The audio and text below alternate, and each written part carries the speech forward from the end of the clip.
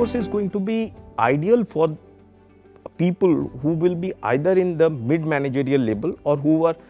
gradually moving into the mid-managerial level. They need to be looking at it from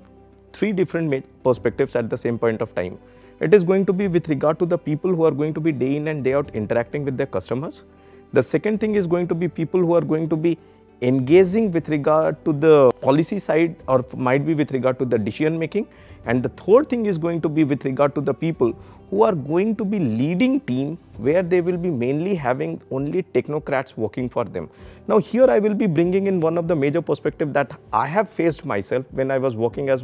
the Career Development Center head at IIM Bodh Gaya. So during my tenure, like 16 to 18 months tenure at IIM Bodh Gaya,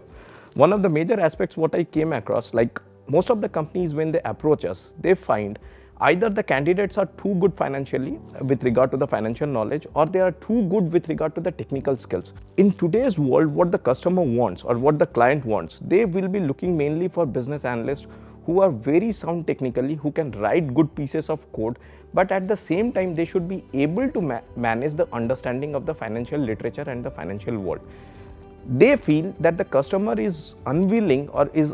to spend so much of time, energy and money